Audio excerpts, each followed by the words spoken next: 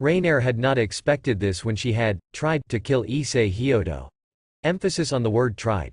Word of advice, my dear, if you're going to kill a guy on his first date, at least offer him a ****** job first. Smart OP Perv Issei. IsseiXHarem. Chapter 1. Hey peeps.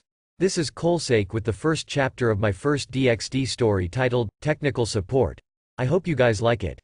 Don't be afraid to inbox or review and tell me what you think. I'm also still working on my other stories. Let's go. Raynare deserved this. She had spent countless centuries completing her missions, faithfully getting results and proving her dedication time and time again. It seemed that all of that hard work had finally paid off. She had been summoned to stand before the highest level of leadership within the Grigori, the High Council. They lauded her skills, praised her unwavering commitment and then handed her a brand new mission which was to serve as the perfect opportunity to leave a favorable impression on her superiors and secure her place as a contender for a promotion and a new set of wings. Nothing was of more importance than proving herself useful to the Grigori and raising her status within the fallen angel community. Normally an order that came from the top dealt with assassination, sabotage or maybe a little seduction, but this was mostly surveillance. That was indeed strange.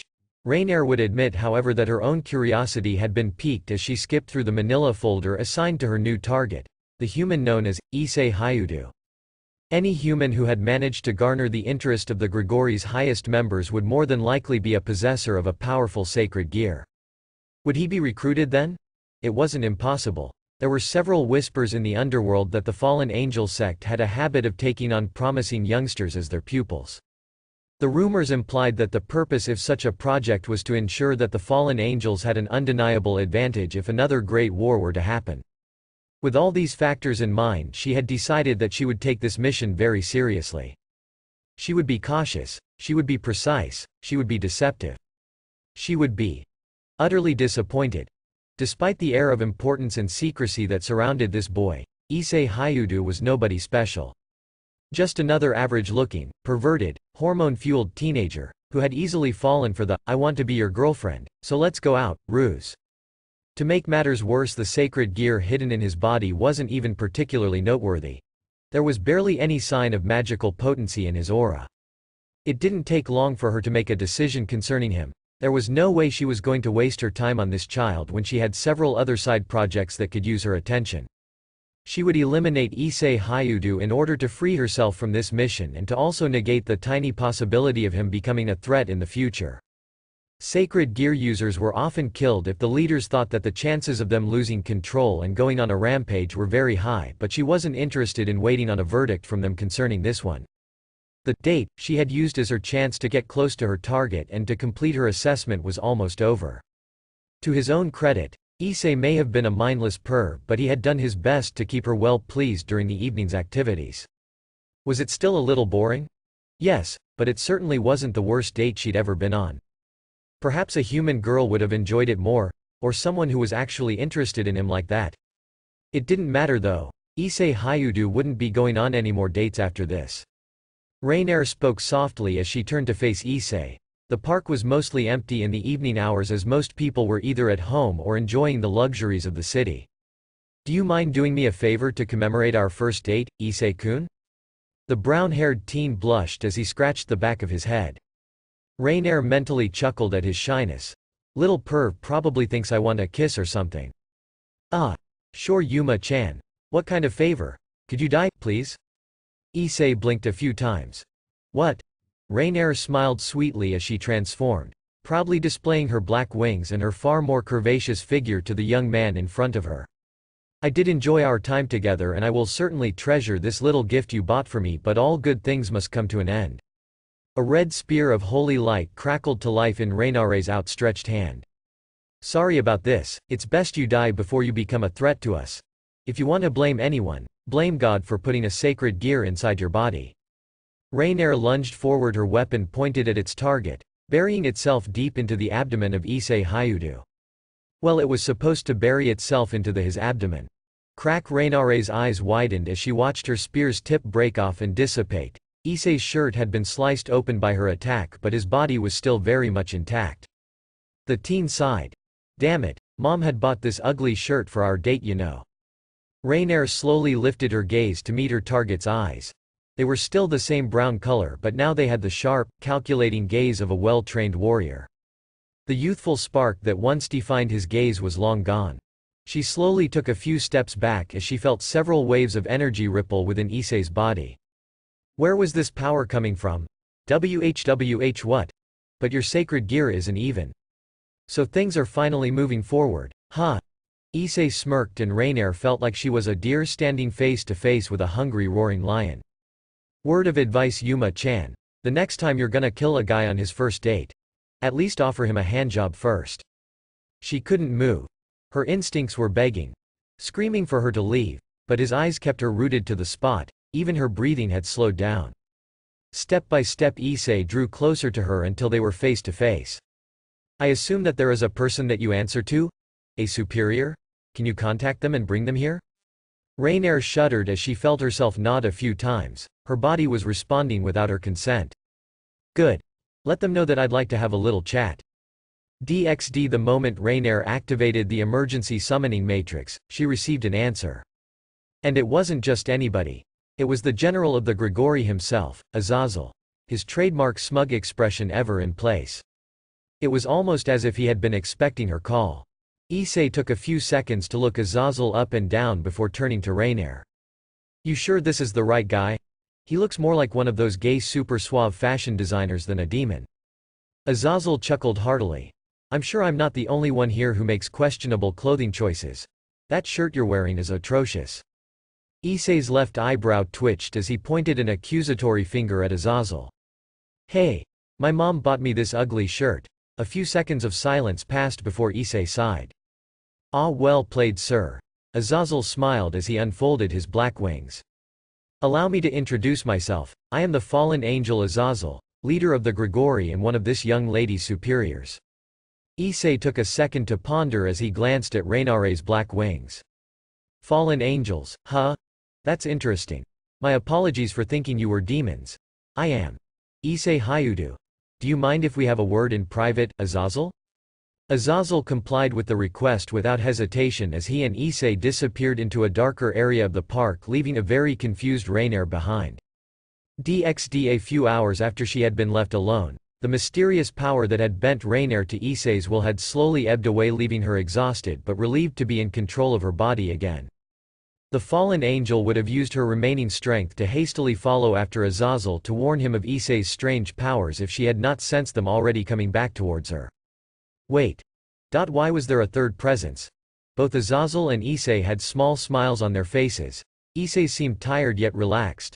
Azazel seemed wary and cautious, yet they were both still smiling. In Issei's hand was a red scaly lizard-like creature, the size of a parrot. It didn't seem to be in much pain despite the fact that Issei was holding it by the neck. I'd like to thank you again for your help, Azazel-san. You've made things much easier for me. Azazel glanced at the creature in Issei's hand before responding. I suppose that I should be the one thanking you, considering what I've learned tonight. Don't mention it. Let's just both scratch our respective backs, yay. And remember, let's keep this on a need-to-know basis, only the top guns. Azazel nodded. Of course, they will want to meet you themselves though. Issei sighed. Of course, when the time is right. There were too many questions running through Raynare's head as the men finally came to stand before her again. But one remained preeminent. Where did Issei Hyoudou get this type of power? Raynare. Hearing Azazel call her name was enough to pull the raven-haired female out of her thoughts. She focused all of her attention on her general. I'm disappointed that you saw it fit to take matters into your own hands and eliminate a sacred gear user without permission, especially when your mission was to be of an observatory nature. Raynare gulped. There were many dark rumors of what Azazel did to those that disappointed him. Nevertheless, I'm giving you another chance. I have a new very important mission for you. Raynare mentally sighed in relief. Hopefully this new challenge would keep her locked away in the Grigori library or have her visiting the bars and brothels of the underworld. It didn't matter, anything that would keep her away from. You will be serving Issei Hyoudou as his personal attendant and bodyguard. What? Raynare's eyes bugged out as Azazel continued. Consider his every order as if it was a direct command from me. Assist and advise him in his endeavors, be his eyes and ears on the ground. Raynare slowly nodded under Azazel's withering gaze. I accept, sir. Good. Azazel once again glanced at the red lizard in Issei's hand. Issei followed his line of sight before smiling. Oh right. I guess I should introduce you too. Raynare, this is my sacred gear. The Red Dragon Emperor, Lizzie the Lizard. Lizzie, this is Raynare, our brand new bodyguard that just tried to kill us a few hours ago. The scaly creature within Issei's grasp spoke. Partner, please have told you before that my name is Deidre. Your name is Lizzie because I say so, damn it. It's your fault I'm in this damn mess anyways. Be happy I haven't made you into boots or a suitcase yet. Raynare blinked a few times as Issei and the Red Dragon Emperor continued their argument. She slowly turned her gaze back at Azazel, who gave her a sheepish grin. Well, it could be worse, right? Raynare watched with morbid fascination as Issei attempted to wring the mini-dragon's neck. She would spend a good portion of the next few days reassuring herself that her general's previous statement was right. What did she do to deserve this? That's it. Please review, fav, alert and share this story. Ch1 of 21 next, Chapter 2. This is Chapter 2. I will be answering reviews soon. Let's go. Chapter 2 DXD. Raynare lazily stifled a yawn as she took her seat at a black marble top table in the corner of the room. The pastry shop that Issei had chosen as their rendezvous point for today was situated not too far away from his school. The building itself was a little on the small side, but the scents that saturated the air were pleasant enough to keep one solely focused on the delicacies that were on sale. She would restrict herself to just ordering a vanilla milkshake this time. She had a personal rule of not fully indulging certain appetites while she was working. She had a gut feeling that her new job as caretaker for Issei would be far from simple. That brat was becoming more and more of a mystery to her. Last night after Azazel's departure, Issei had launched into an impromptu interrogation session asking her questions about several different people, places and things connected to the mystical world. His questions were a mix of being alarmingly specific and intrusive, silly and outrageous, and were even sometimes perverted and idiotic, but this only confused her more. The Issei Hyoudou she had been watching for the past few weeks had not openly shown this level of maturity nor intelligence. For a professional who had excelled in the field of reconnaissance, she had utterly failed at seeing past the mental facade of a 16-year-old boy.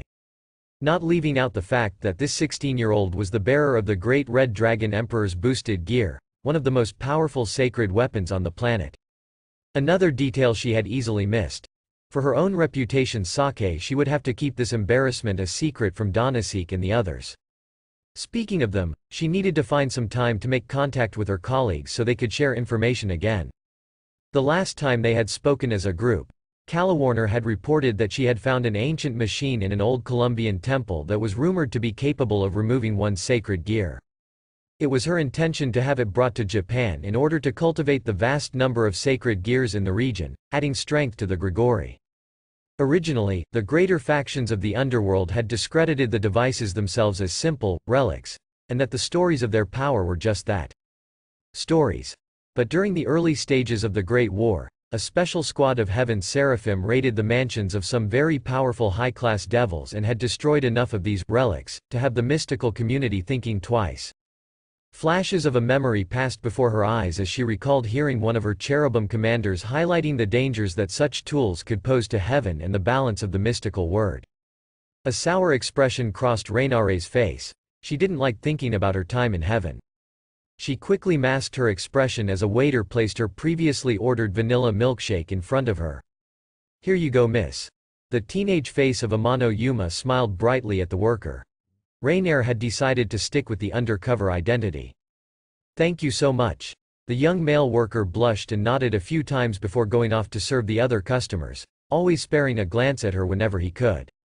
Raynare mentally chuckled. She would probably start getting free milkshakes at this place if she played her cards right. Humanity had failed at almost everything they had put their hand to during their time on the earth, but comfort food was one of the things they had gotten right. She would probably only admit to herself that the delicacies of the human world was one of her guilty pleasures. It was a good thing humans were so easy to manipulate and control. Free pizza would not be possible otherwise. As she took a few sips of her treasured milkshake, Raynare glanced at time on her smartphone screen. Issei should have been here by now. What the hell was taking that idiot so long? Forgive me for interrupting your milkshake. Raynare slowly looked up. half annoyed with herself that she had been caught off guard. It was a high school boy from Kuo Academy, a very handsome devil high school boy to be exact. Raynare narrowed her eyes. It wasn't any secret that the majority of the area belonged to the devils, but she was sure this place was classified as neutral ground, which meant that she wasn't trespassing. And to make matters even more interesting, the devil boy was not alone. There was a short white-haired girl standing near the entrance, and she could sense two other presences nearby. Now Raynare was fully annoyed with herself. Had she been so wrapped up in thought that she didn't take notice of any of this happening? It was best that she played her cards very carefully right now. She had no interest in starting a fight. Azazel had specifically told her to keep a low profile, and starting a fight with a group of devils in a place packed with humans was not in any shape or form keeping a low profile. Hopefully these devils were just being a little territorial and weren't hot-headed or stupid. Raynare tilted her head. Yes, can I help you? At that moment each patron slowly stood up and exited the pastry, seemingly lost in a world of their own. Raynare could easily tell that it was the use of mind manipulation magic. They wanted to have the shop to themselves. Not many devils had the skill or power to use this level of magic. Who were these kids? The devil boy bowed politely, which had earned a look of genuine curiosity from Raynare. My name is Kiba Yuto. Our king would like to have a word with you. His king? And that is when Raynare noticed the small insignia on the boy's collar. It was the seal of one of the most powerful, influential and financially stable devil households, the Gremory clan. Oh crap. DXD, I would like to express my gratitude to you for agreeing to meet with me on such short notice. Yay, right, as if I actually had a choice in the matter. Raynare's facial expression did not reflect her thoughts as she graced Rias, the heiress of the Gremory clan, with a coy smile. It would be uncouth of me to reject an invitation from the heiress of such a respected devil clan as the Gremory. Rias returned the shallow smile as she and another girl, a long-haired brunette who was most likely her queen, took the empty seats right across from the fallen angel. Wait, was this Baraquiel's daughter? The one who became a devil? A Kano? Can I get you anything else, a cinnamon bun perhaps? It's one of our shop's specialties. Raynare responded promptly to Rias' inquiry. No, I'm quite all right. To be honest, I'm more concerned about the subject of this little meeting of ours than your delicious cinnamon buns. Since when has this shop belonged to the devils? Have they been expanding their territory? But all the workers are human. A devil-owned shop with an all-human staff, that's quite clever. Rias nodded. Yes, that's quite understandable. Let's get down to business then. The mood changed. Raynare could feel it. She was no longer having a light conversation. She was about to play verbal chess with a demon heiress that was known for being sharper than many of her peers. 6 weeks ago, a student of Kuo Academy who was also a servant of the Seatree clan went missing in this area while carrying out her duties. The investigation itself had been at a standstill due to a lack of credible information and evidence as to what may have happened. Raynare listened keenly. There was a reason the Gremory clan heiress was sharing this information. Last night another one of their servants was again carrying out duties in this area when they were attacked by an unknown assailant. The devil was severely injured but managed to escape with his life. After investigating the scene of the attack, we found this. Akano produced a small brown pouch and emptied its contents onto the table. Black feathers. Not just any black feathers from the wings of a fallen. They were fresh too. Feathers that fell from the wings of a fallen dissolved into dust after a day or so passed, which meant that there was a decent amount of credibility to the heiress story. The fallen angel concluded Rias' argument for her. And since I'm a fallen angel that has been spotted near devil territory after last night's incident, I'm being considered as a suspect, correct? Rias responded to the question. Even you would have to admit that the circumstances are just a bit too coincidental for us to overlook them. Raynare nodded. Not only because she agreed but because understood how serious of a situation this was. It was one thing for a devil that belonged to a powerful clan to be attacked in a foreign environment, but to have it happen in a territory that was owned by the heiress of one of the few pure bleed clans left was absolutely unacceptable for her and the devil hierarchy. As a fallen angel she had no qualms about terminating devils. She didn't have a raging fetish for it like many of the others, but she had killed just as many of them as the opportunities presented themselves. The hard truth, however, was that an attack of this nature in such an area was not doing the Gregory any favors. There was a reason why Azazel had ordered them not to attack the important, powerful and well-connected members of the mystical society unprovoked. The fallen angel faction was in no way ready to stand toe-to-toe with any of the major factions or groups. Whoever was doing this, had an agenda. A breathtakingly stupid agenda. But an agenda all the same. It was almost as if the culprit wanted to start another war. That little shit. Raynare refocused onto the task at hand. She could confirm her suspicions later. This was the type of incident that people often wanted to see resolved quickly. Even if that meant someone would have to serve as a scapegoat. She would not allow herself or the Grigori to suffer needlessly. Her next words would have to be chosen carefully.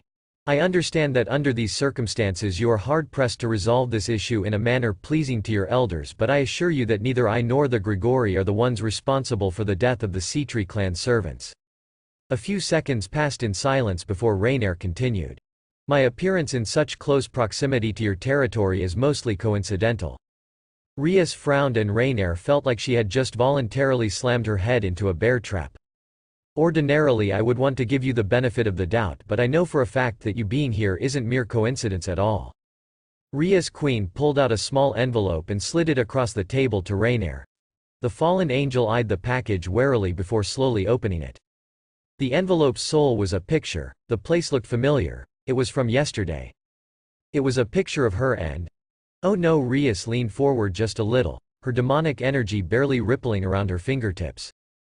Please tell me about the Grigori's interest in Issei Hyoudou. If you are not the ones targeting and attacking our students, then why do I find evidence of a Grigori agent interacting regularly with one? Is he supposed to be next on your list? The energy that was only at Ria's fingertips swiveled inside her entire frame. If any harm comes to him, I assure you that your head will be one of the first to roll. Raynare gulped heavily. If it did come down to a fight, she was certain that she could defeat most of the Gremari heiress peerage. Her biggest concerns were of course Baraquiel's daughter and Rias herself. The fallen angel captain would surely kill her if she did any permanent damage to his daughter, and even though she wasn't sure she could beat Rias in a fight, she was even more that her older brother, Sirzex, one of the four Satans, would hunt her down to the ends of the realms if any serious harm came to his little sister. She was completely screwed. Rias didn't seem to be as patient as she was before. I'm still waiting on an answer, Fallen. Raynare cringed at the authoritative tone that Rias now possessed. If she was going to live through this, she needed a way out. An answer. An alibi. A distraction. Something. Anything. Ding-a-ling-a-ling. 3 pair of eyes blinked in surprise as the door to the pastry shop swung open. The new entrant was familiar to each person sitting at the table. Mostly because he was the topic of discussion at the time. Before any of 3 females could speak, Issei presented his brightest smile. Hey Ray-Ray-chan. I'm sorry I'm late. Rias and Akeno glanced at each other as Raynare's eye ticked. Ray-Ray-chan? Like seriously? Ding-a-ling-a-ling. The door burst open again as the knight that introduced himself earlier and the short white-haired girl rushed in. The knight quickly drew his sword of its hilt as he faced Issei. Forgive us, President, this guy somehow slipped past us without even making a sound. Issei chuckled. Don't blame yourself, pretty boy. I spend a good chunk of time borrowing my dad's credit card to buy porn. Being sneaky is just one of many cultivated talents. The white-haired girl frowned. You really are a huge pervert, aren't you? Issei nodded. I am. But I guess you're a little too young to see the beautiful themes portrayed in the performance of adult erotica, shorty. The girl blushed, but her frown remained. Rias took the opportunity to speak. Issei Hyoudou. My name is Rias Gremari, a 4th year at your high school and president of the Occult Research Club. Issei continued. You are also one of the hottest girls on campus, a straight-A student, the heiress to the Gremari clan of devils and overseer of the town of Kuo, correct? If Rias was surprised she didn't show it. I see. You know about the existence of the different supernatural factions. Issei nodded as he patted his stomach. Yay, I was introduced to it rather violently. Raynare had the decency to blush and look away. Issei continued as he stood closer to Raynare, paying very little attention to Kiba and his sword. I understand that you girls were having a very important conversation about whoever has been attacking those other devils. Raynare may be a bit of a bitch, but I'm sure she's not the one doing it. Akeno titled her head in curiosity. You were eavesdropping with the use of magic? Issei smiled. Ah, hello Akeno senpai. Let's just say I have a heightened sense of hearing. Rias interjected. Is that one of the abilities of your sacred gear? Issei actually seemed surprised. You can actually sense Lizzie inside of me? I'm quite impressed. Akeno blinked. Lizzie? Kiba was the one to interrupt this time. You said that you knew for a fact that the fallen angel was innocent. How? Issei smirked. Simple. She's my girlfriend. It is said that an individual should learn something new every day. And on this day Issei learnt that Raynare had a pretty solid left hook. All eyes bugged out as Raynare sent Issei to the ground with a punch that would make Mike Tyson proud. I'm not your girlfriend, you little perv. Issei grumbled as he rubbed his sore jaw. You weren't saying that when I was buying you food on our date. Why you little? Raynare prepared to deliver more of her terrible feminine justice when Issei countered. You know, you're probably not making a good argument for your innocence while attempting to murder me in front of my schoolmates. Raynare blinked and slowly turned back to look at Rias, who seemed to be a mixture of amused, confused and irritated. Issei had taken the chance to pull himself to his feet. And people say that the art of conversation is dead. Raynare tried to silence him with a fiery state, but the brown-haired teen ignored it. As I was saying, I spent the majority of last night with Raynare doing couple stuff. There's no way she was the assailant from last night, and after my conversation with the leader of the Grigori, I'm sure that they have no interests in attacking random devils and starting a war. Rias folded her arms under her impressive bosom. Even if that is true, it doesn't change the fact that we have a fallen angel or a group of fallen angels out there causing trouble for all of us. Issei nodded. I agree, and that's why I'm suggesting that we. Raynare sat silently on a chair in Issei's bedroom, watching him intently as he sat cross-legged on the floor meditating. Something on your mind, Ray-Ray-chan? Stop calling me that. Nah. I like it, but if you want to stop me you could always try killing me again? Raynare buried her face into her palms. Don't tempt me. Another minute of silence passed before the fallen angel spoke again. Why did you suggest to those devils that we could help them? No, thank you, for saving your well-shaped butt back there? Raynare growled. Right, answering your question. You're an information specialist, Raynare. I'm sure you've already narrowed down the possible suspects to a list of people or a specific person.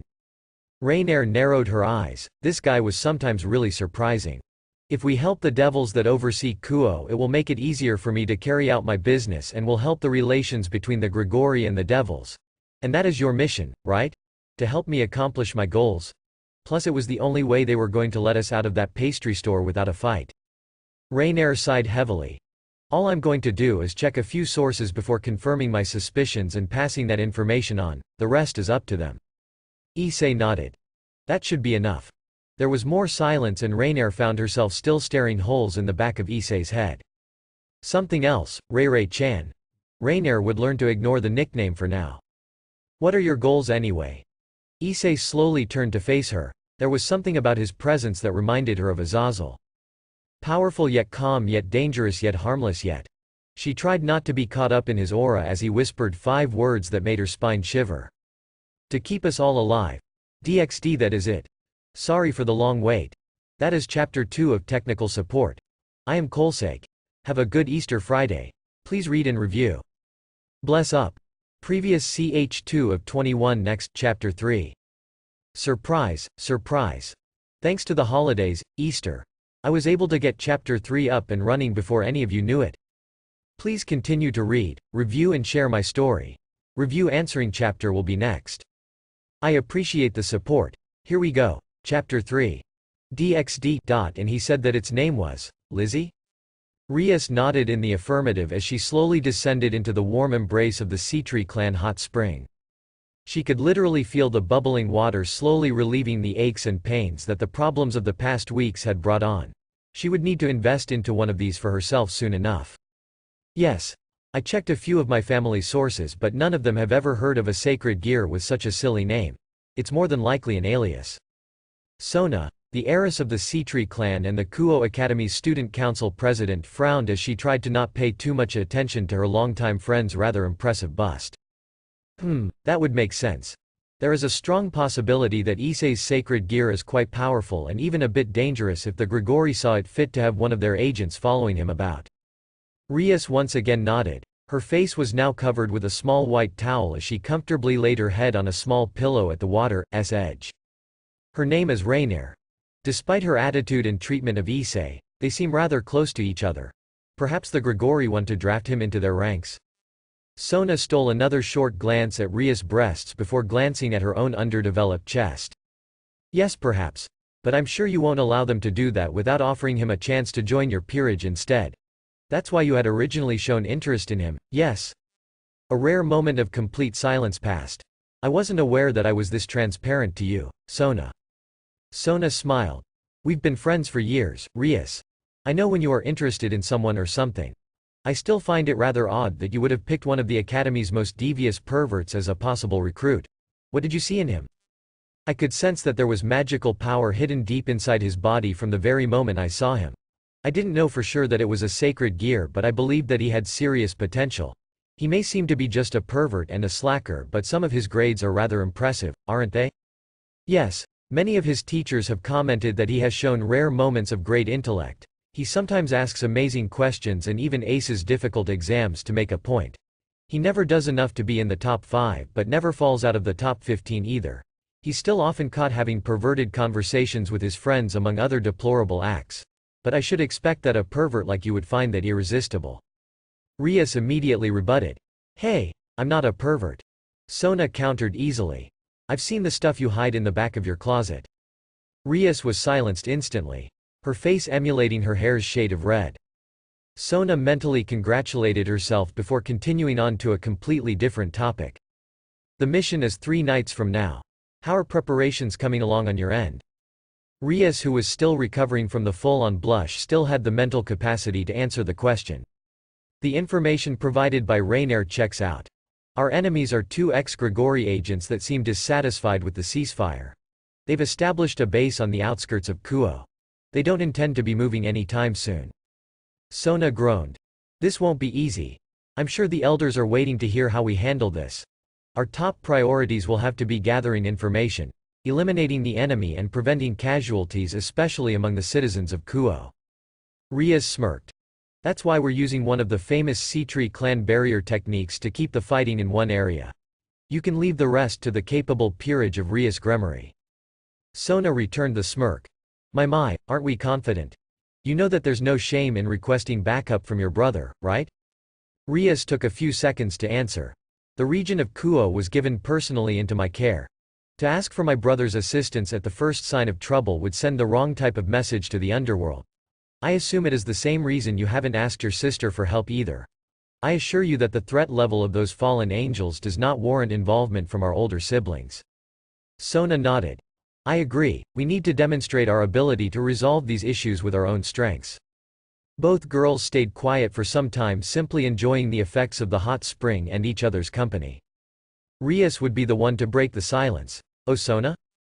Don't worry about your breasts. I hear that the women of the Sea-Tree clan are mostly late bloomers. I don't think you should be comparing your chest to mine just yet. Sona buried her head under the water's surface with a small squeak escaping her mouth. Ria's smile was as wide as the Panama Canal. Perhaps she wasn't the only transparent one here tonight. 3 nights later. Issei watched with keen interest as a solid magical dome formed itself around the small warehouse district that would form the arena for the imminent fight. He was sitting on the ledge of a small clock tower not too far from where Rias and her team were preparing to take on the ones responsible for the recent attacks. Perched on his shoulder was a red eagle-sized dragon with green eyes. Most would assume that this was a familiar, but they would be wrong.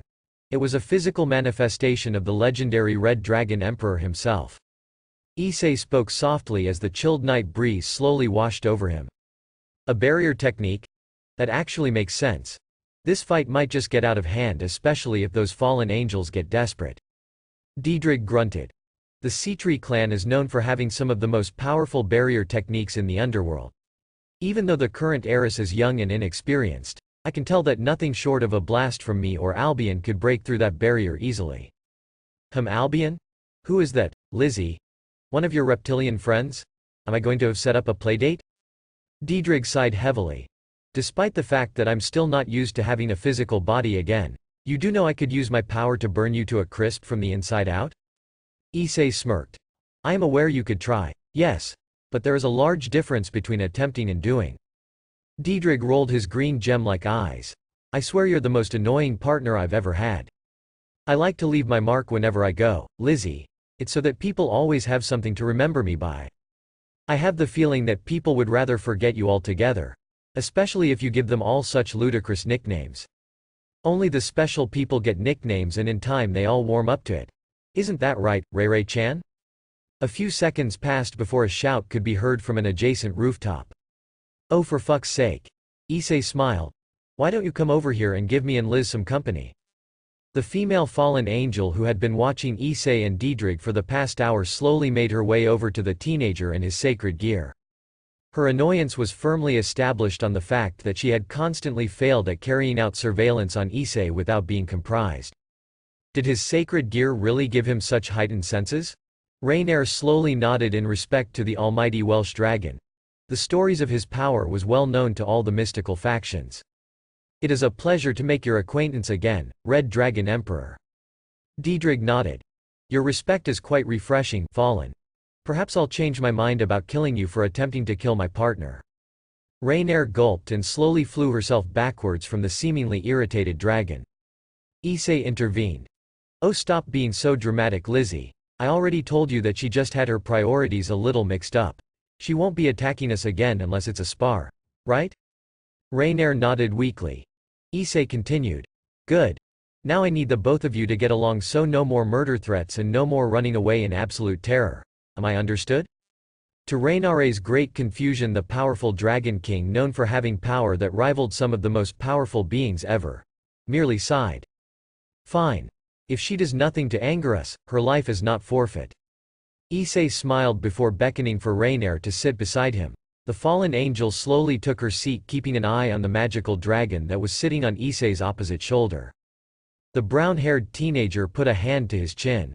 I guess since we're all one big happy family, there's nothing wrong if you guys call each other by your nicknames too. Diedrich's eyes glowed with tremendous power. If she calls me Lizzie, I will end her. Raynare gulped again and Issei chuckled. Don't worry, Ray-Ray-chan. He's just shy, he'll come around in time. Raynare thought it was wisest to change the subject of discussion. I thought you said we were only going to give them some information and allow them to handle the rest. Why are we here? Well, I am here because the thought crossed my mind that it would actually be in our best interest if we were actually here to make sure things go smoothly. To make sure things go smoothly. Well, imagine a scenario where things go south and one or even worse, both heiresses end up dead because of the information that we provided. Raynare's eyebrows furrowed. Shit. The devil community would think that Grigori set them up. Exactly. That's why we're here.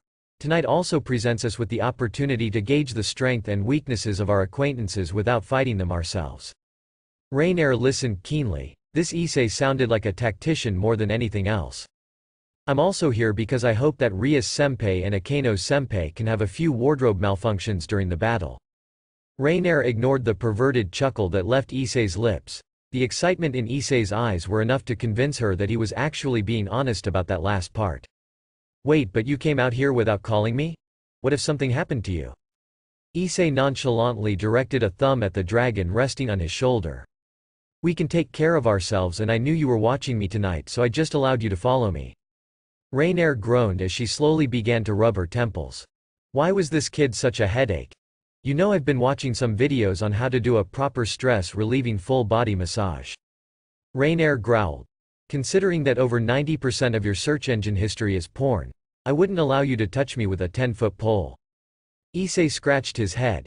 But you literally rubbed yourself against me several times during our first date. Are you one of those girls that get off on blue-balling guys? Raynare barely managed to compose a response. WWA. I didn't. Was for the mission. Diedrich would surprisingly be the one that came to Raynare's rescue. Quiet. Things are getting interesting. Issei turned his attention away from the furiously sputtering Raynare to the warehouse that served as the enemy's base. Hey, you're right. I can feel their magic. Was that Akeno-senpai? Wow. She's pretty strong. The swordsman and Shorty seem to be distracting him so the heavy hitters can go for the killing blow. Raynare could also follow the bottle's flow based off the magical auras and attacks being thrown around.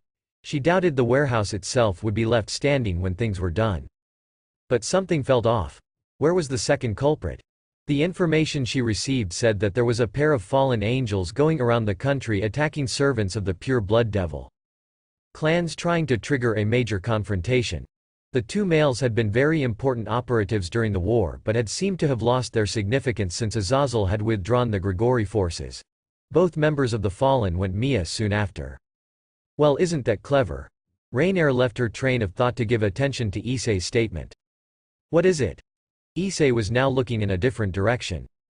The other fallen angel is heading directly for the barrier team. His mission is more than likely to kill the Sea-Tree clan heiress and anyone else he can get his hands on. Most of them will be too focused to keep the barrier up to help with the fight. Raynare frowned as she felt a spike of energy that was certainly not any of the devil's. Things just got worse. Issei was now standing on the edge of his clock tower. His tone no longer conveyed humor and playfulness.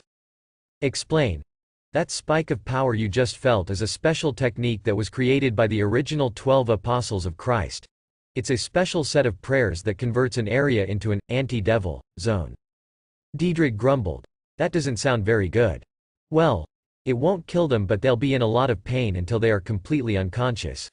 Only high-ranking members of the church are supposed to know the 12 prayers and have the power to pull it off though. There has to be a group of exorcists helping these guys. Where to get these resources? Issei frowned. What are our options? Dealing with the anti-devil zone would be easiest. Whoever is saying the prayers must stay exactly still and focused. All we would have to do is disturb them to weaken it. Stopping all 12 of them would cancel it completely. Alright. You help Rias-senpai and I'll intercept the fallen heading towards the barrier team. You want us to split up? Azazel-sama told me to protect you. I'm not allowing you to face a threat like that by yourself. Azazel also said you should consider my orders as if they were his. Raynare's breath was caught in her throat as she felt several waves of power emanating from Issei. Diedrich will be helping me. So don't let me have to say it again. Go. Help. Rias-senpai. Raynare took off at full speed, leaving Issei with Diedrich. The Welsh dragon spoke smugly. That girl is beginning to fear you. Good. Issei frowned. Fear is a powerful motivator but an even more powerful repellent. I'll have to apologize later. Let's go, we need to deal with that fallen. Diedrich nodded as he slowly disappeared from plain sight, the small fragments of his energy reuniting with Issei's body. The dragon's disembodied voice now echoed within Issei's mind. Lead the way, partner. DXD. Why are you doing this? A black-haired fallen angel slowly approached the downed and weakened Rias Gremory. He was actually impressed that the devil girl had managed to stay conscious while the seal was still draining her power and inflicting great pain. The rest of her peerage was unconscious. You're not in the position to ask such questions, foolish child. You wouldn't understand our great and noble ambitions. Rias grunted as she tried to summon her power. You intend to disturb the peace that exists between the Grigori and the devils? The towering fallen angel spat in Rias' direction, his disgust more than obvious. Peace? Peace? Peace? Between us and the devils? Don't be foolish. We were designed and destined to hate each other eternally. I can understand Azazel making peace with heaven, but I will never forgive him for choosing to not continue our attacks on your wretched kind. Rias seemed to be in too much pain to respond. The fallen angel took the opportunity to continue. He is too small-minded to see the truth. We will not stop until things return to how it should be. Killing you and the Sea-Tree clan heiress is only the beginning. Every devil clan will be victimized until they finally launch an attack on the Grigori. And Azazel-sama will be forced to react. It will be glorious. You're insane, Grabalek. The fallen angel identified as Grabalek slowly turned around. Raynare. It's been a while. Still being a loyal spy dog to Azazel? Raynare smirked. Better than being a loyal little bitch to whoever has been helping you put this plan together. I know you guys aren't this smart. Where did you find such willing exorcists? Grabalek laughed. Wouldn't you like to know? There's a revolution coming, Raynare. Something that neither you or that blind fool Azazel can prevent. I would suggest you make it known where you all stand before it's too late. The order for this new era will be chaos. Raynare frowned. Chaos? You don't say. You made 3 mistakes, Grabalek. Firstly, you disobeyed a direct command from Azazel-sama. Secondly, you insulted Azazel-sama in my presence. A purple lance of holy light crackled to life in Grabelic's hands to match the red spear of light that Raynare was holding. And my third? Turning your back on a pissed-off devil? That voice wasn't Raynare's. Grabelic's attempt to spin was cut short by the ball of devil destruction magic that slammed into the side of the fallen angel's head, quickly and efficiently consuming it. The male fallen angel's headless corpse slowly fell over. There were still wisps of smoke coming from the charred remains of his neck. Raynare grimaced. The Gremory clan's destruction magic was pretty high up there on the index of powerful magics and spells in the mystical realm. She had no intention on ever being on the receiving end. Rias slowly stood up. It's good to see you again, Raynare-san. I assume you are the reason that the seal's power had been weakening for the past few minutes? Raynare nodded. I just bonked a couple of the more powerful exorcists on the head to break the connection. The weaker ones struggled to maintain the seal's intensity.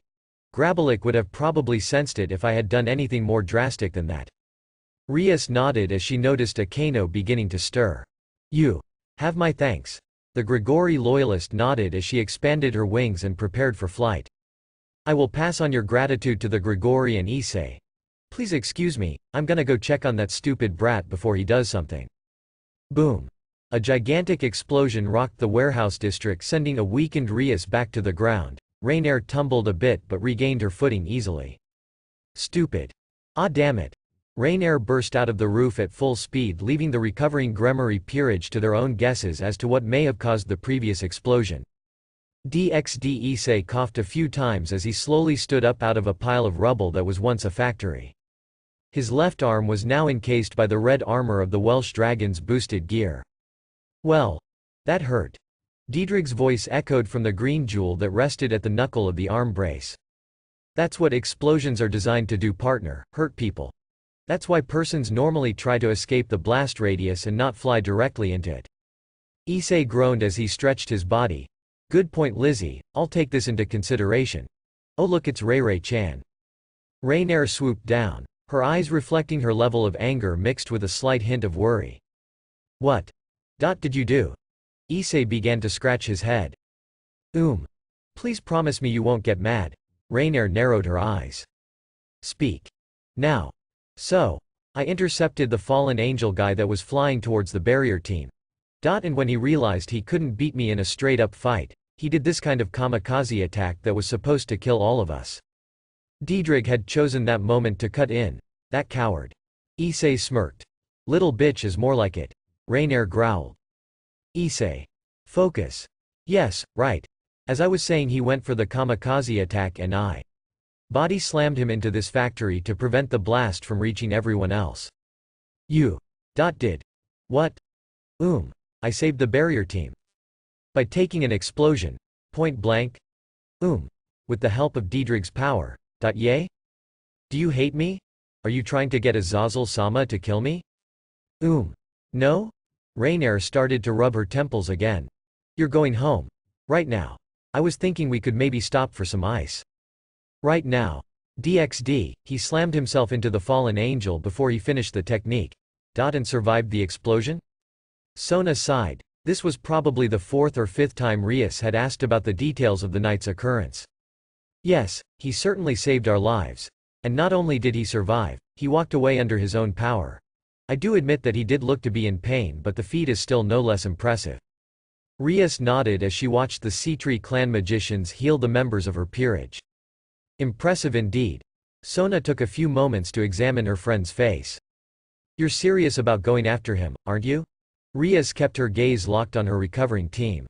I almost caused their death tonight, Sona. I was naive, stupid, irresponsible and allowed my inexperience to dictate my tactics.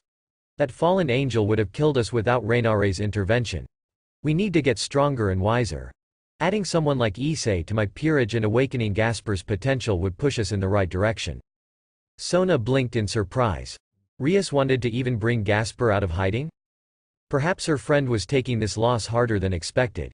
She always knew Rias was a proud devil girl and now her pride was extensively damaged. She hoped Rias wasn't making any more rash decisions. Think about this carefully, Rias. Your peerage still trusts you completely. They would follow you to the ends of the earth. And that's why I want to protect them with all I have, Sona. And I don't think I can protect them and the rest of Kuo without serious firepower. Sona sighed. I understand. I would do almost anything to protect my peerage as well. But if you are serious about going after Issei, there's something you should know. Rias turned her attention to her best friend. Did something else happen? While Issei was fighting the Fallen, he asked me to do him a favor. Rias titled her head in curiosity. A favor? Yes, he wanted me to. DXD, I'm going to what? Issei winced as Raynare helped him climb through his bedroom window. The fallen angel had remained outside as Issei tumbled through. You're going to attend school with me starting next week. I'll fill you in on the details as soon as I get them myself. You didn't think you should ask me about it first? Issei, who was now standing in his room, shrugged. I was just trying to make your job simpler. If we're in the same class, it would be easier for you to keep an eye on me. Raynare was about to retort, but Issei decided to continue speaking. And I'm a little concerned about what I saw tonight. Those two fallen angels seem to be a small part of a much bigger movement and plan to restart hostilities between the different mystical factions. I think it would be wise if we formed a proper alliance with our new allies. Raynare remained silent as her brain ran through the possibilities. She nodded as she relayed her response. Okay, this is one of the few times that you're making sense. I'll give Azazel-sama a call tomorrow. Very well. Pass on all the info we learned tonight as well. I'd also like to apologize for scaring you with my power again. I don't intend for you to be absolutely terrified of me, Raynare. I do need you to trust me as we work together though. Raynare grimaced. I'll try my best to keep that in mind. Issei smiled. Good, now for more important matters. Raynare narrowed her eyes as Issei walked up to the window with a perverted gleam in his eyes. How about a good night kiss like in those American romantic comedies? Slam. Issei had moved his face away from the slammed window just in time. A small chuckle escaped his lips as he drew the curtains shut. The eagle-sized version of Diedrich slowly manifested itself into the space that was next to him. I'm flooding the area with my energy. No one will be able to use any magic to spy on us, especially that fallen girl. Issei nodded. Thank you. Diedrich winced as Issei fell to his knees, coughing, wheezing and vomiting. It would only last for about 2 minutes, but it was enough to give Diedrich the impression that Issei was certainly on the brink of death. After a few minutes of quiet, the Red Dragon Emperor, filled with deep interest and sorrow, used his power to carry his partner's pale, sweaty body into his bed. Issei's raspy voice could barely be heard. Thanks, Diedrich, not only for this but for keeping it a secret. We are partners, kid. I'd never betray your trust. But I must be honest. Your power is killing you, Issei. I understand that you had to use it to save them from that explosion, but... Issei nodded. I couldn't allow those guys to die. But I think I've found a solution to our problem. Just continue to lend me your power for now. Diedrich nodded. Very well, get your rest, partner. I will, don't worry. About the mess. I'll get to it in the morn. Z's. Diedrich shook his head as Issei drifted off into the land of slumber. This was the first in a long time he had encountered a human that was so interesting. A human that can beat a fallen angel and survive a kamikaze attack without using the power of a sacred gear. What else are you and that strange power of yours capable of, Issei Hyoudou? DXD, there we go. There was chapter 3. Please review. Tell me what you liked and didn't like. Blessings. First, previous ch3 of 21, next chapter 4. Hey peeps. This is chapter 4 of technical support. Hope you enjoy it. But before that, let me thank all the reviewers and ask a good question. Do you guys prefer that I answer your reviews on the reviews page or here? I never asked before, so let me know. Okay, not that's out of the way, let's go. Please remember to review. DXD. Michael was silent. The mighty 12-winged archangel of heaven. The holy system's new God. The first one who had sung for joy when the God had created something new. The one that had screamed out battle orders to the host of heaven as they descended upon their enemies. The one that mourned in agony whenever an angel had chosen the path of the fallen. The one who had supported and encouraged the other seraphim to stand strong and to keep up the good fight when even God himself had been killed. That Michael was now sitting silently under the tree of life. No singing, no talking, no humming, just silent. For reasons she could not fully express, Gabriel was worried. The beautiful 10-winged female angel slowly but boldly approached heaven's new leader. Brother? Michael turned to her and smiled. Hello, Gabriel, you've been standing behind me for some time now, are you alright? Gabriel simply returned the smile with one of her own as she sat at her brother's side. I'm doing fine. Any concern I have right now is about you. You've been very pensive since your conversation with Azazel. Is there something wrong? Michael took a few seconds before answering. In a few months from now I'll be attending a conference with the leaders of the other great factions in an effort to solidify our ceasefire. Gabriel's eyes widened as she jumped to her feet. This is marvelous news. God always said that it is only through unity that great things would be accomplished. Michael smiled again as he invited her to sit back down beside him. Yes, this is indeed marvelous news, but we have all agreed to keep the details of this meeting as a secret for now. Which means that you shouldn't go around telling everyone just yet. Gabriel nodded energetically. Okay. I can keep a secret. My lips are sealed. Michael tried his best not to laugh as his sister emphasized her words with the action of drawing a horizontal line across her lips. Yes. I do believe in your secret-keeping abilities, sister. But I did learn something new this morning. Gabriel's eyes glowed with eagerness. Oh? Michael finally chuckled. Perhaps even the strongest female angel in heaven was not immune to the savory flavor of juicy gossip. There's a human that Azazel wants me to meet. A teenage boy named Issei Hyoudou. He is the holder of the Welsh Dragon's boosted gear. Gabriel's astonishment had not faltered one bit. Is he really strong? Michael nodded. Yes, supposedly he is. Azazel also claims that this boy has strange abilities and holds knowledge that can help us accomplish many great things. Perhaps peace between the factions of the spiritual realms would indeed be possible. Gabriel jumped to her feet again. Amen. How amazing. I feel like to spread my holy joy with the citizens of Heavenly City. May I go? I promise to not mention our secret. Michael nodded as he waved Gabriel along. Yes, please go and enjoy as you share ye blessings of holy light. Pass on my regards to whoever you see. Please keep in mind that the seraphim have a meeting later.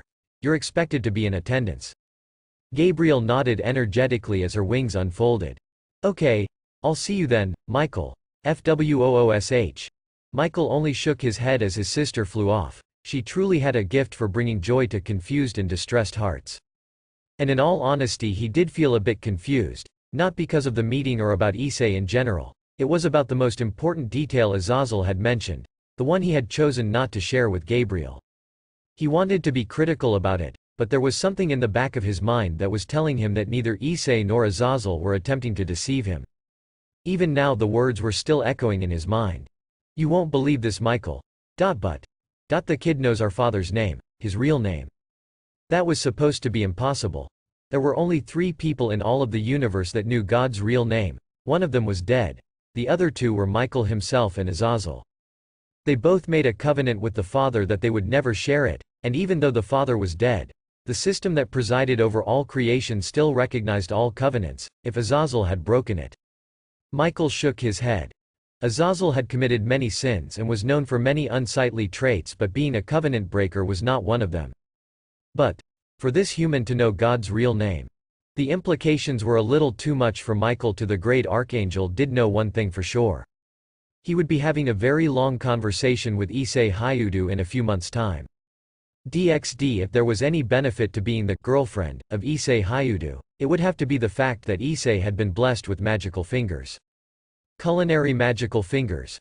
Raynare had discovered this truth 2 weeks ago when she had been invited over by Issei's parents for family dinner on a Friday night. She had primarily gone to solidify her cover as Issei's girlfriend and to give his parents enough of a backstory to keep them from asking too much questions further down the line. Telling them that she was an orphan being taken care of by an uncle, named Azazel, who spends most of his time overseas for business, did the job effectively. A secondary objective she had decided on was to see if she could learn anything new about the brown-haired pervert from his family. All parents were well known for always spilling the embarrassing secrets of their children, weren't they? Raynare was convinced that there had to be something in the Hyoudou home that could give her greater insight into the enigma that was Issei Hyoudou. To her own shock, it was Issei's parents that had entertained her with tea, jokes and stories while Issei busily cooked up a storm in the kitchen. No one would have blamed the fallen angel for worrying about the future of her stomach. There was nothing about Issei that gave her the impression that this meal would be edible, much less tasty. But once again, to her surprise, even though the offered spread was simple, it was delicious. Delicious shoes and the dessert was good. Really really really good. It felt like her taste buds had experienced the ultimate orgasmic joyride. She would never admit her thoughts on the matter to Issei, but she had a sinking feeling that the little brat already knew. After all, he was the one that proposed that the family invite her over every other Friday night. Raynare had happily accepted. Free, unbelievably good-tasting food in a nice house with people that she didn't exclusively hate? Sounded like a win-win to her. It was now Thursday night and Raynare had just returned from a 2-day trip to the underworld. She had been summoned before the High Council to share information she had gathered on Issei, Rias, Sona, Kuo Academy, the town of Kuo and the incident involving the rogue fallen angels. The High Council seemed quite interested in the fact that Grabalik had an outside contact providing with such valuable resources and were probably going to assign a team to investigate the matter. Upon returning to the realm of Earth, the first thing that was on Raynare's mind was to check on her ward and to make sure he had not done anything stupid in her absence. Knowing her luck, perhaps it would be better for her to hope that he had not done anything too stupid. And what exactly would be her reward for such diligence and faithfulness in her mission? Grocery shopping. Yes, grocery shopping. As soon as she had arrived on Issei's doorstep, she had encountered the brown-haired teenager heading out to purchase the items needed for the Friday night family dinner. She soon found herself being dragged behind him to act as his shopping buddy. The raven-haired fallen angel wouldn't ordinarily allow herself to be reduced to such demeaning tasks, but when she had been given the special mission of picking up the ingredients required for dessert, she knew her taste buds would thank her later for silencing her fallen angel pride. Issei was going to make strawberry shortcake. Strawberry short cake. She didn't mind suffering for such a delicious delicacy. She could already feel it generating sparks of happiness with each bite. Raynare? I don't think you should be drooling on the strawberries like that. Raynare sighed as she slipped out of her food-induced daydream. Why were people getting the drop on her all of a sudden? Was she losing her edge? She wasn't concerned that the person standing behind her knew her true identity. It would be more than were her colleagues after all. A frowning Raynare turned around to face the only other person standing in the grocery store's aisle. Donasik. Middled. I didn't think you two were the late evening shopper type. DXD. In the small butcher shop across the road, Issei was busily trying to pick between two very nice cuts of steak when Diedrich spoke up from within the teenager's consciousness. Partner? Yes Lizzie? You feel that? Issei didn't blink as he continued to look between his choices. You mean the fallen angels talking to Raynare across the road? Yay, I feel them, but I don't sense her being worried or anxious, so I doubt she's in any danger. If things change though, we go over there with all guns blazing. Right. I was talking about our observer, the bat demon. Issei smiled as he turned to face the butcher. I'll be taking the one on the right. Excellent choice, young man. As the butcher went to work on the chosen meat, Issei responded to Diedrich's enquiry. Oh, the devil that's been watching us all day. Yeah, I've been faintly sensing it too. What's weird is that I'm pretty sure I've seen it somewhere before. You think it's a familiar of one of those devil clans that we've interacted with lately? Now that you mention it, that would make sense. I'm even willing to bet it's the Gremory clan. Considering what I've been feeling over the past few days. I'm not surprised that she would be keeping tabs on me though. Indeed. I'll let you know if the familiar does anything interesting. Issei smiled. Thanks Lizzie. As a reward for such good work, you're getting an extra piece of steak tomorrow. I'm not an unintelligible beast that can be pleased with simple pieces of fatty meat, partner. A pregnant pause permeated the mental conversation between boy and dragon. You want an extra slice of the strawberry shortcake, don't you? Now you're speaking my language, partner. DXD. Donasik chuckled as he folded his arms. Things have changed a whole lot since we last spoke, Raynare. You were going to kill this kid and now you're doing some of his grocery shopping? Middle smiled brightly as she leaned forward. Did somebody get some good dick and fall in love? Raynare rolled her eyes. Be serious for once. I did try to kill him, but that boy is far stronger than I thought. To make matters worse, he and Azazel-sama have met in person. The humor on both Donasik's and Middle's faces faded away quickly. The fedora-wearing fallen angel growled. Are you saying that you can't beat a simple human boy? And he somehow now has Azazel-sama's acknowledgement? Raynare sighed rather loudly.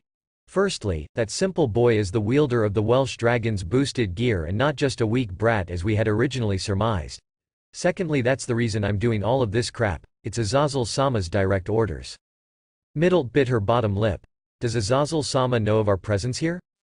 I didn't say anything.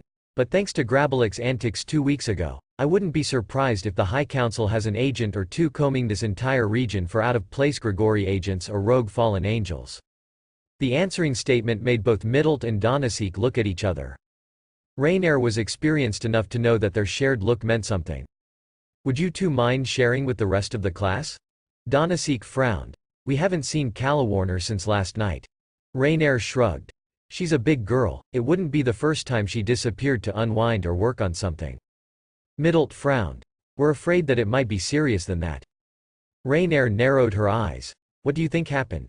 Middle answered. When she left last night she assured us she would be back in a few hours. She claimed that she was just going to do some light surveillance around certain parts of the city. Donasik continued. She knows all the highly concentrated devil areas, so I doubt she would ever go anywhere near them. But perhaps she was spotted by a senior Grigori agent and brought back for questioning? All three fallen angels remained silent as they honestly considered the possibilities. Donasik broke the silence. If she doesn't show up soon, we'll have to continue our plans without her.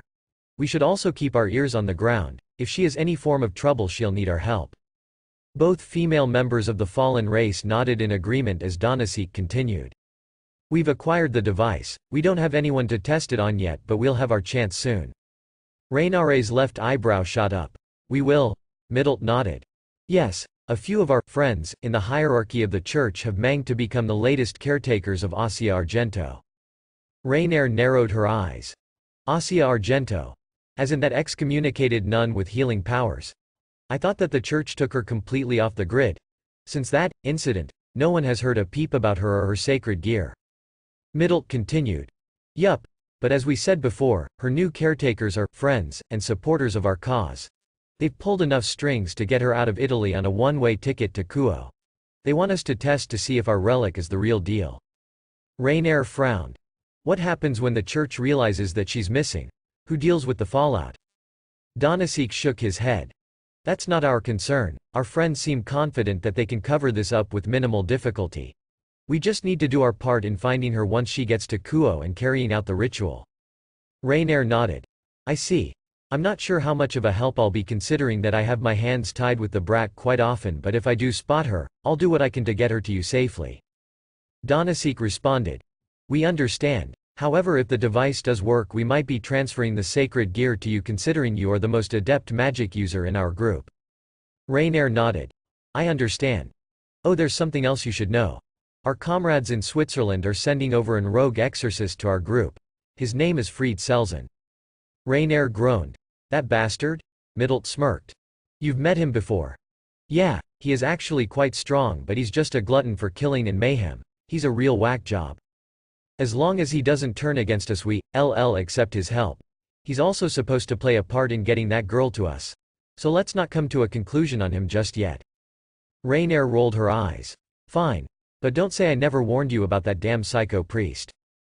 Donasik sighed. I think we've taken up enough of your time. I'm pretty sure your little boyfriend is done with his shopping across the road and will be waiting for you. We'll seek to make contact soon. Raynare. Mitlilt spoke up as Donasik turned to leave. We've decided to establish our base at the old church on the hill overlooking the town. So if there are any complications, you should head over there. Raynare nodded as her fellow fallen angels quickly disappeared into another one of the grocery store's aisles. The raven-haired woman took a deep breath before returning her attention to Issei's list. Several new questions busily asking for answers in the back of her already cluttered mind. DXD, I spoke to Sona Senpai this morning and all the documents and details have been verified. You'll officially be attending classes at Kuo Academy starting next week Monday. Raynare grumbled as she flopped down on Issei's unbelievably comfortable bed. I am not sure what annoys me more, this idea or the fact that Azazel-sama approved it without a second thought. Issei was once again sitting cross-legged on his bedroom floor. His eyes were closed and his breathing was very relaxed. Oh please. You're a spy that's been in the game for a few centuries at least. I'm sure you've gone undercover at schools lots of times. A school assignment is for the amateurs, or it's the type of punishment the High Council would hand out to you for screwing up on a big mission. I stepped up from that level a long time ago. Oh? And what exactly constitutes a higher level? Underworld brothels. Issei's eyes slowly opened. The underworld has brothels. Too many if you ask me. What, you thought humans were the only race that was highly fascinated with sex? Issei shrugged before closing his eyes again. I guess you do have a point. Oh, before I forget, something interesting happened while you were gone. Raynare groaned. What great act of stupidity did you commit this time? Issei pouted. It wasn't my fault this time. Really? Let's hear it. The sooner I know, the sooner I can buy migraine pills. So last night I was dropping off a DVD at Matsuda's place. It was that one I was telling you about, Magical Girl Coco vs. the Insect Men Part 4. Let me tell ya, the animation in this one was much better than in parts 2 and 3. Rumors have it that they hired a few of the animators from rival companies and that why this one was such a success. You should have seen how her eyes rolled over when the insect men. Issei. Focus. Tell me about your porn later, or never. Issei chuckled. Oh sorry, I just get a little zealous at times. Right as I was saying, so last night I'm on my way home when I get stopped by this fallen angel. A woman with navy blue hair, she wore this dark red trench coat. I'm pretty sure she didn't say her name. Raynare froze. I was gonna try to ask a few questions to see if she was connected to Grabalik or whoever he was working with, but then she attacked me. Raynare's eyes widened. This was bad. Funnily enough, I had also borrowed a DVD from Matsuda. So to ensure the safety of that disc and its precious content, I was forced to counter her attack with great force. This was really bad. Raynare gulped. You killed her? Issei furrowed his brows. I don't think so, but I might have. My attack literally blew her away. She could have landed anywhere in Kuo, to be honest. I had to protect the precious. Raynare was sweating bullets as she stared at the back of Issei's head. There was no way that the brat would not connect the obvious dots. What I find interesting is that she was pretty convinced that I was supposed to be dead. Even said she was gonna finish the job herself, on your behalf. Shit. Listen, I can explain. I know, and you will. But I'm also sure that you wouldn't send someone weaker than you to try to kill me. It's not your style. It's one of the few reasons I haven't asked Diedrich to burn you alive yet. But this does leave me with a few questions of my own. Perhaps your explanation will answer them? Raynare bit her lip before speaking. The fallen angel that attacked you is an agent of the Grigori that is working on a few projects in the region. She is a colleague of mine and was aware of my previous intention to kill you. We haven't spoken since then, so she wouldn't be aware of my new mission. Azazel ensured me that there was gonna be a order for all Grigori agents to stay away from me unless I asked for their aid. Yes, there was, but many of the agents that are in deep cover situations wouldn't receive those orders as yet. And by deep cover, you mean agents that are probably here without the Grigori's knowledge, yes? Carrying out their own initiatives? Raynare remained silent. HMPH. I'm not a big fan of the whole cloak and dagger escapade, Raynare. I don't really care what you guys want to do as long as you stay away from me, my people and my stuff. Am I to expect any more of your colleagues to attack me? No, this was a misunderstanding. An enormous misunderstanding. I assure you that you don't have anything to worry about concerning any Grigori agent again. I shouldn't have to worry in the first place. You guys are terribly sloppy. I'm going to bed soon, I'd like to be left alone. Raynare slowly nodded her head as she exited Issei's room via his window. She turned back to the brown-haired teenager one last time. I'm really sorry this happened, Issei. The most sincere apology is preventing an event like this from happening again. Do what you have to. The fallen angel nodded as she closed the window behind her and flew off. DXD Komori, the bat demon familiar of Rias Gremory, watched with great interest as the fallen angel that had followed Issei home left through the bedroom window. Her master had given her a fairly simple yet specific mission for the day. Follow Issei Hyoudou, take note of his activities, report anything strange, interesting or remarkable. Based off what she had seen so far, she could only conclude that Issei had a sacred gear, had a good eye for steak and a fallen angel guardian. It wasn't much, but the guys did seem a bit dull.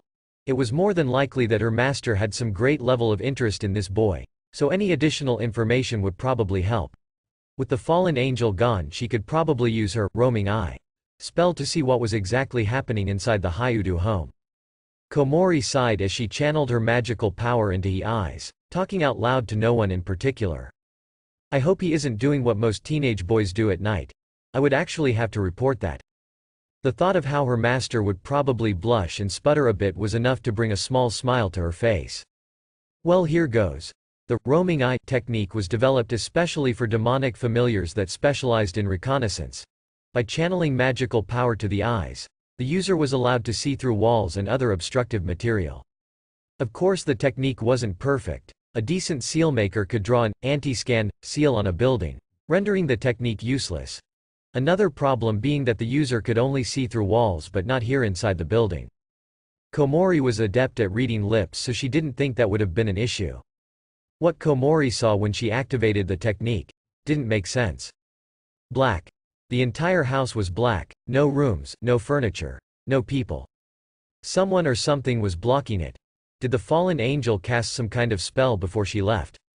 I truly pity you, child. My partner was already in a bad mood and you only came along and made things worse. Komori gasped as she deactivated her spell. Hovering not too far in front of her was the Red Dragon Emperor himself. He was barely larger than an eagle, but she could feel his power all the same. She knew she was gloriously outmatched. You are the familiar of IsseiXHarem, correct? Komori's eyes widened as she turned around to see the object of her master's interest standing behind her, surrounded by a golden glow and levitating. Levitating? Since when could he do that? I would advise you to answer his question, child. Komori gulped. Yes, I am the faithful servant of IsseiXHarem. Issei exhaled as rubbed his forehead. Just as I thought. What's your name? My name is Komori. Well, Komori, your mission for today is finished. Now go home to your master and deliver a message for me. Tell her. DXD boom. And there is chapter 4 of technical support. Thanks for reading. Please review. It encourages me. Tell me your hits and misses. Fav an alert as well if you wish. This was your boy Kolsake. Peace. First, previous ch4 of 21 next.